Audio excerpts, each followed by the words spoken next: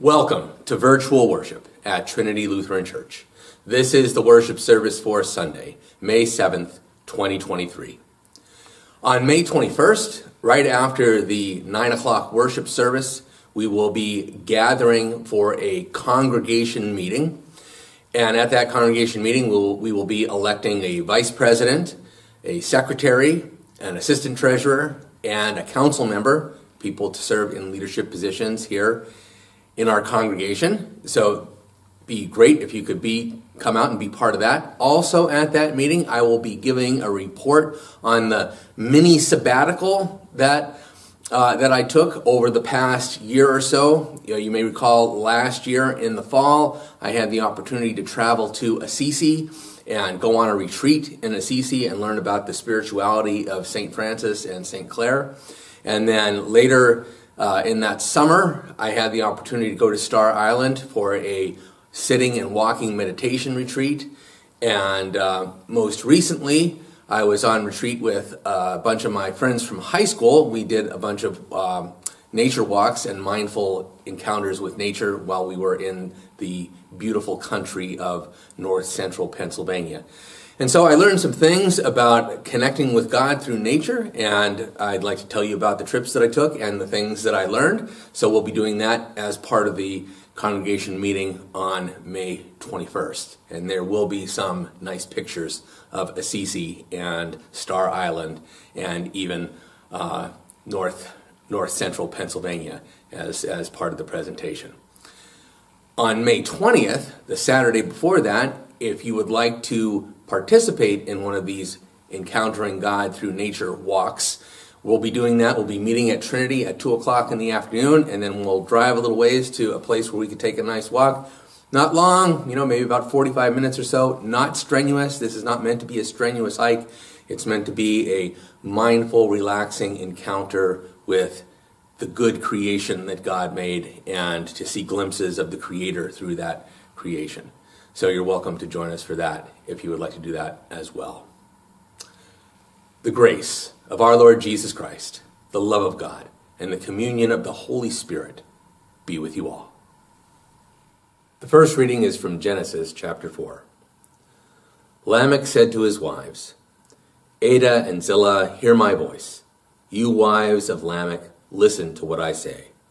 I have killed a man for wounding me, a young man for striking me. If Cain is avenged sevenfold, truly Lamech 77-fold. Word of God, word of life. The Holy Gospel comes among us in the words of St. Matthew, the 18th chapter. Then Peter came and said to him, Lord, if another member of the church sins against me, how often should I forgive? As many as 7 times? Jesus said to him, not 7 times, but I tell you, 77 times. For this reason, the kingdom of heaven may be compared to a king who wished to settle accounts with his slaves. When he began the reckoning, one who owed him 10,000 talents was brought to him. And as he could not pay, his Lord ordered him to be sold, together with his wife and children and all his possessions, and payment to be made. So the slave fell on his knees before him, saying, have patience with me, and I will pay you everything. And out of pity for him, the Lord of that slave released him and forgave him the debt.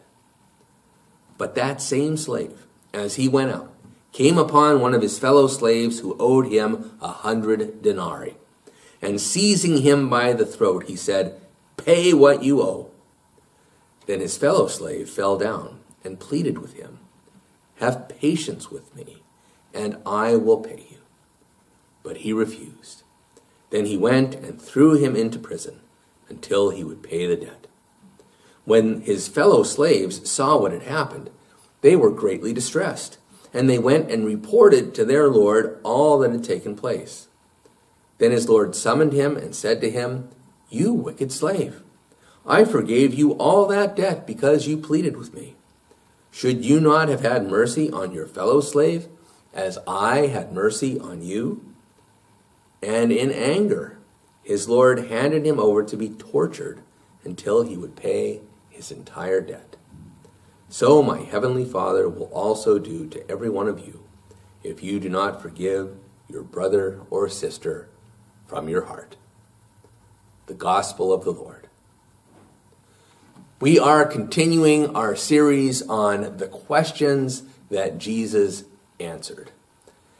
And we might wish that Jesus did not answer this question, or at least that he did not answer this question in this way. This is pretty direct. It's pretty direct, but it's also clearly not meant to be taken literally. I mean, let's take a look at this. Peter comes to Jesus and asks, how many times do I have to forgive someone in the church community, someone who's connected with me? How many times do I have to forgive them? And he says, what about 7? I think 7 would be really generous, Jesus. And Peter's feeling like that's quite a bit. He's not 1 or 2 or even 3, 7. And Peter might be being particularly clever here because, as some of you might remember, in the Bible, 7 is the number that represents completeness, or the number that represents perfection. And so Peter might be saying, how about 7, Jesus? That's the number of completeness. That's pretty generous. It's pretty good. And Jesus kind of says to Peter, you're really not getting it. You're really not getting it. It's not about counting. It's not about keeping score. Jesus says, not 7, but 77. And like I said, Jesus does not mean for us to take him literally here.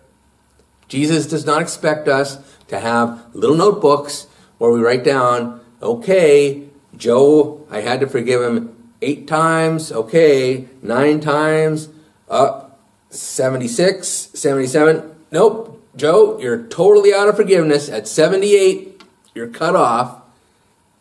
Clearly, Jesus is not suggesting that. When he says to Peter, not 7, but 77, he's saying, Peter, you can't count. That's not what it's about. That's not what forgiveness is about. That is especially not what God's forgiveness is about. God's forgiveness is unlimited. There are no limitations on God's forgiveness. And so then Jesus tells a story to illustrate this point. So there's a king, Jesus says. And this king has slaves that work for him and that owe him money. And there's this one slave that owes him 10,000 talents. Now, when the people who first heard this story would hear 10,000 talents, that would be a totally ridiculous number. It would be, like somebody said, oh, and there was this guy that owed the government $100 trillion. Okay, the total debt of the United States right now is about 7 trillion. So $100 trillion is what somebody owes. Well, it's ridiculous. It's absurd. And that's what 10,000 talents is. It is completely ridiculous. It is the equivalent of 100 million days of wages. Yeah, 100 million days of wages. That's going to be a long time to work that one off. So it's the entire economy of Judea at that time produced about 600 talents. So 10,000 talents. It's a totally ridiculous, absurd money. It's way more. It's not even just a few times more, but more than 100 times, or more than 10 times more, the whole production of the whole country in a year. It's ridiculous.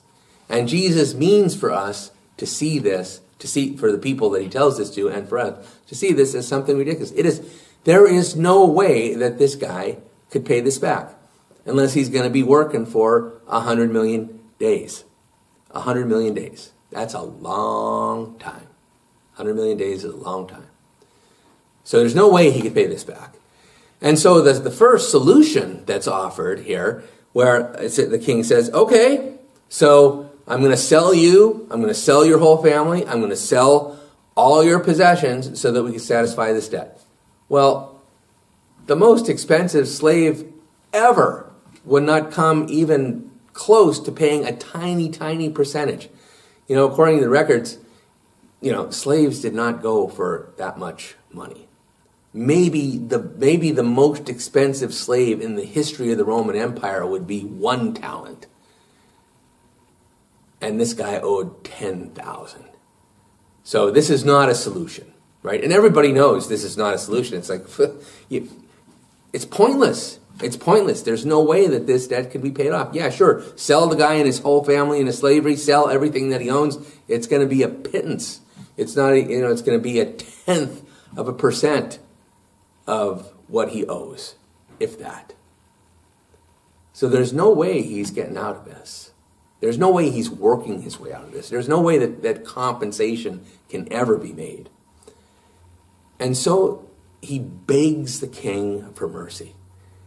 But it's funny the way that he does it, right? He says, have patience with me and I'll repay what I owe. And everybody knows that's a big lie. That's impossible. It's never going to happen. And the king knows that it's never going to happen. And maybe it kind of jogs the king's awareness to, I could sell this guy and his whole family, but it's not going to make a dent in this debt. It really doesn't matter. It really doesn't matter. But what the king can do is just forgive the entire debt. Just say, you know what? It's forgiven. It's gone. You're okay. And that's an image. I think Jesus means for that to be an image for the way that God works with us. That no matter what we've done in our lives, no matter what our sins are, what our betrayals are, what our struggles are, that those are forgiven. That God does forgive and draw us back into relationship. That's what God does. The problem is that we have an awfully hard time really accepting that. We have an awfully hard time realizing that God does not operate the way the world operates. Right? In this system, in this story, well, the proper thing to do, the thing that would happen in the system is you can't pay your debt, fine. You're going to get sold, you and your family and everything, and well, whatever portion of the debt that makes up for, well, we'll just take a loss, but that's the way it's going to work. But the king says, no, that's not the system we're working here. Not doing it. That's not the system we're working. We are going to forgive this debt. We are going to make a fresh start. That's what God does for us. And yet it can be so hard to accept. Just like for the guy in this story. It's hard for him to accept it. I mean, he's happy that he's forgiven, right? He's happy that he and his family aren't getting sold into slavery, but does he really internalize that, you know what, we don't operate under this debt system anymore? See, I don't think he gets it. And the reason I don't think he gets it is because he turns around and he sees somebody that owes him 100 denarii, or 100 days' wages. Okay, can you see the difference here? He was just forgiven a debt of 100 million days' wages. And this other slave owes him 100 days' wages. So, 100 days' wages, that's not inconsequential, right? That's not nothing. That's not like $1, right? It's 100 days' wages. That's substantial. That's almost a third of a year of work.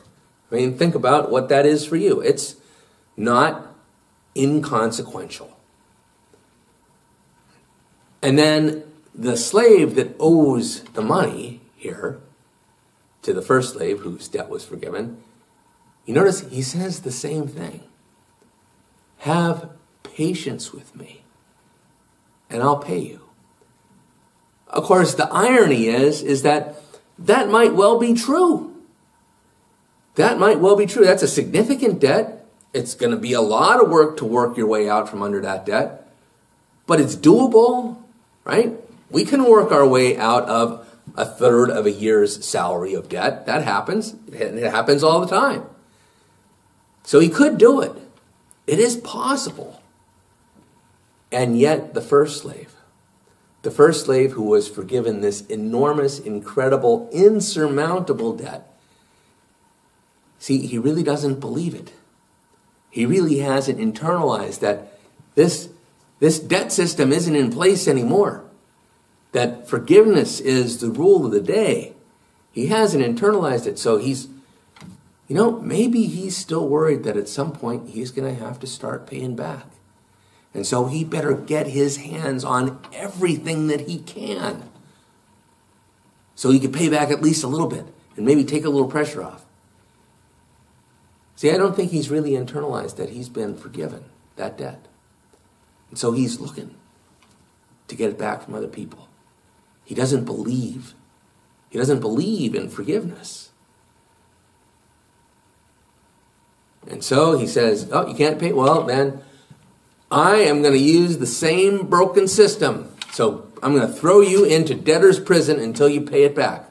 Well, gee, that's a brilliant move, isn't it? Because obviously people make a lot of money in prison and will definitely be able to work really hard, really fast to pay it off. Yes, that was sarcasm. It's crazy. It's a crazy system. But this first slave, who was forgiven so much, can't see that the crazy system has been suspended, right? That the king has decided, nope, that's not the way we're going to operate anymore. And see, I think that that's part of what Jesus is trying to teach us, that this whole system of grudge holding, this whole system of vengeance is gone because Jesus has come into the world. I think that's why he says 77, because you might notice that echoes the passage from Genesis, right? That Lamech says, if Cain was avenged sevenfold, truly Lamech will be avenged 77-fold. And he says he killed a young man for striking him, that the vengeance was overwhelming. The payback was completely out of proportion to the offense, right? That is the downward spiral of Genesis. That is the downward spiral of our world, right? More and more violence, more and more distress, less and less forgiveness, more and more vengeance. And Genesis is telling us, well, that's the way that it's going. And Jesus says that is being reversed. That is being reversed. It's not 77-fold vengeance. It's 77-fold forgiveness. That's the way the kingdom of God operates. That's the way that the children of God operate. See, when we are able to internalize that incredible gift of forgiveness that God gives us, that when we're able to realize that there really is nothing that can separate us from the love of God, that there's nothing that God cannot forgive, that there's no barrier to reconciliation with God that God not only cannot overcome, but that God has not overcome, because God has already overcome all those barriers. See, and I think the thing is this story points out how hard it is for that first slave, even though he experiences extravagant mercy It's so hard for him to pass that mercy on. And again, I think it's because he's not really sure that it's real. But brothers and sisters, we can believe that that mercy is real. We can believe that that forgiveness, that incredible forgiveness is real. And that God not only offers it to us to bring us back into relationship with God, but that God offers it to us so that we can pass it on. That we can pass it on to other people, that we can heal, or at least potentially heal the relationships, right? Because forgiveness doesn't magically make someone ready for reconciliation. We know that. I mean, clearly this story teaches that, right? This story teaches that just because one has experienced incredible forgiveness does not mean that one automatically, instantly becomes more forgiving. I think it's a process. But see, I think whatever God commands, God also promises to empower us to be able to do. Frank Viola said that. Now, whatever God commands, God also promises to empower us to be able to do it. I think that's true. That God doesn't just command us to do things that we can never do. He may command us to do things that we can't do under our own strength, that we can't do just on our own power. But whatever God commands, God gives us grace to be able to accomplish. And I think when we receive that gift of forgiveness, it is a transformative gift. When I was reading earlier this week, Nathan Jennings, who writes for a commentary called Feasting on the Gospels, he suggests that this text demands that we forgive others and that we forgive ourselves. It demands not simply that Jesus' disciples be forgiving people, but that we're a community of forgiveness, right? That we embrace forgiveness as an aspect of who we are as God's people. The deeper demand of the text is to forgive others as God has forgiven us. That's a natural outflowing of the acceptance of God's forgiveness. And he says, without that performance, how can we enjoy the gift that we have been given? Enjoying a gift as truly gift means sharing that gift with others. And that's where that first slave doesn't get it.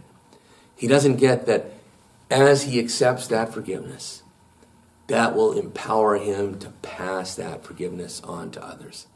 He doesn't realize it yet. But the hope is that he may realize it. And the prayer is that we may realize it too. That as we have been forgiven, so God may empower us to forgive. Thanks be to God.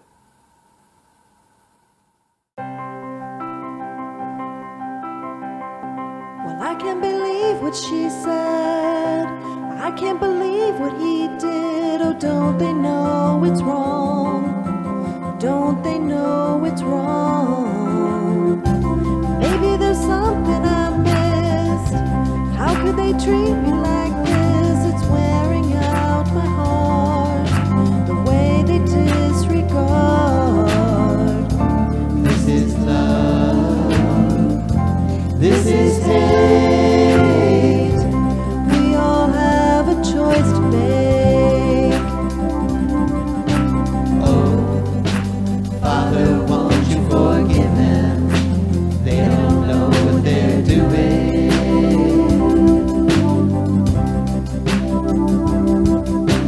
Oh, Father, give me grace to forgive them, 'cause I feel like the one losing.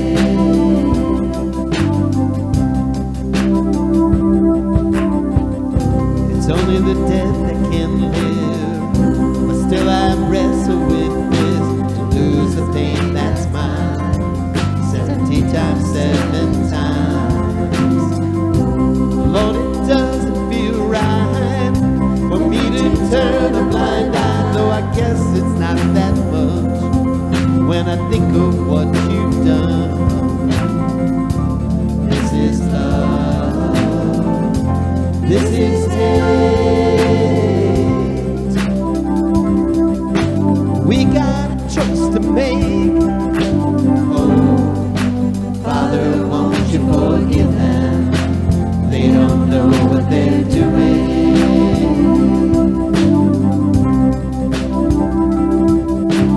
Oh, Father, give me grace to forgive them, 'cause I feel like the one losing.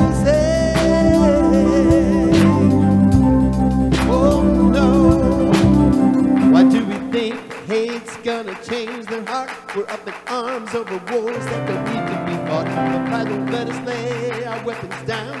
We build our bridges up just to burn them down. We think thanks or apologies and then it'll stop. Or truth be told, it doesn't matter if they're sorry or not. Freedom comes when we surrender to the sound of mercy and your grace. Father, send your angels down. Oh, Father, won't you forgive them? They don't know what they're doing.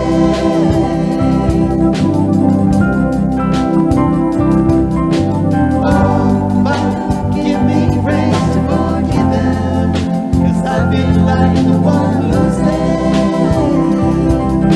Yeah, I feel like I've been losing. Oh, Father, give me grace to forgive them, 'cause I feel like the one losing.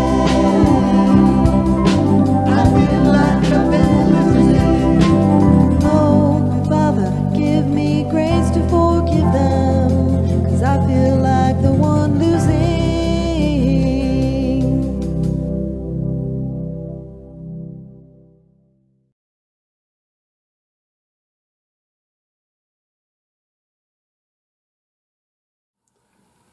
United in the hope and joy of the resurrection, let us pray for the church, the world, and all in need. The prayer response today is, "Your mercy is great." God of life, strengthen your church to proclaim your gospel even in times of trouble. As we remember Stephen, we give thanks for diaconal ministry. Bless all deacons and strengthen them for their bridge-building ministry between church and world. Hear us, O God. Creating God, you show your steadfast love through mighty waters, towering mountains, verdant fields, and deserts. Protect the earth's diverse habitats from the forces of pollution, erosion, extinction, and global warming. Hear us, O God. Mighty God, your Spirit guides us into all truth. Give wisdom to world and local leaders and organizations as they begin, build, or renew relationships. Strengthen leaders and aid organizations in areas needing to be rebuilt following conflict, unrest, or natural disaster. We especially pray for people in Ukraine, Yemen, Syria, Democratic Republic of Congo, Turkey, Myanmar, Central and South America, and Afghanistan. Hear us, O God. Loving God, you make your home among us. Abide with refugees, those experiencing homelessness, those fleeing war and poverty, and all who question if there is a home in your heart. We pray for all who are sick, especially Michael, Kurt and Cindy, Julie, Laurie, Vanessa, John, Jackie, Gerhard, Brianna and Eliana, Steve and Ellie, Joanne and Frank, Judy, Sapphire, Diane, Dwayne, the Reese Ash family, Paul, Lynn Marie, Carol, Rhoda, Emily, Cheryl, Jason and family, Jean, Mike, Jamie, Ed, Gail and Richard, Deb, Mark, Aiden, Helen, Megan, Ken, Kurt, Chris, Andrew, Ella, Noreen, Alan, Jim, Jerry, Sue, Carol, Veronica, Sharon, Ann, Bruce and Karen, Judy, Lenny, Roger, Sherelle, Dennis, Jane, Bert, Carmen, Carol, Sydney, Bowen, Pat, Sue and Artie, Alan, Brian, Leslie, Sam, Linda, Tom, Emma, Lynn, Jim, Deborah, Ellen, Lisa, Kim, Megan, Sandy, Terry, Alex, Shannon, Susanna, Ryan, John, all of our shut-ins, the people of Shishmaref, and all Alaskan villages. Hear us, O God. Assuring God, you accompany your people amid uncertainty and change. Uphold people in this community who have recently moved, changed jobs or schools, retired, or are going through transitions of any kind. Lead us in your ways. Hear us, O God. Here, other intercessions may be offered.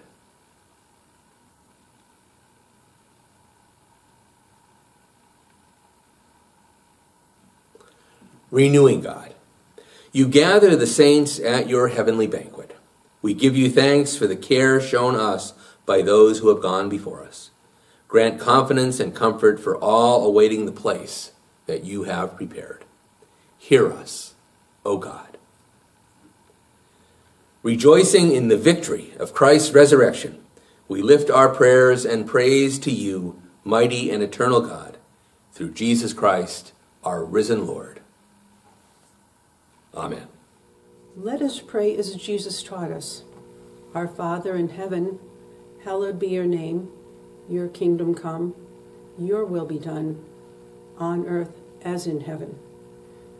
Give us today our daily bread. Forgive us our sins as we forgive those who sin against us. Save us from the time of trial and deliver us from evil.